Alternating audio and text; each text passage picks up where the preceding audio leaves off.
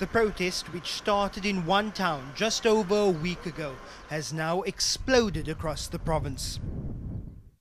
From the west coast to the Winelands district, the Overberg and now the Brede River Valley, farming towns are on fire. In Wolseley, protesters torched vehicles, overturned a police van and looted stores.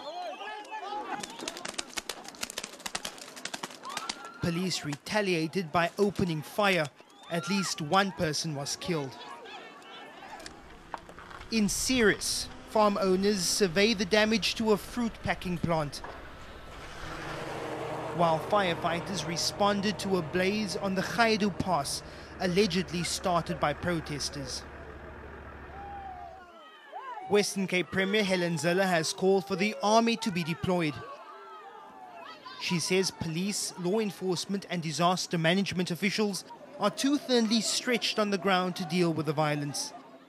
So when you haven't got enough policemen, or when the situation gets to the point that the policemen that they are can't do their job for whatever reason, to the extent that it is required across a wide enough area, that is when you bring in the SANDF, and that's what we're doing.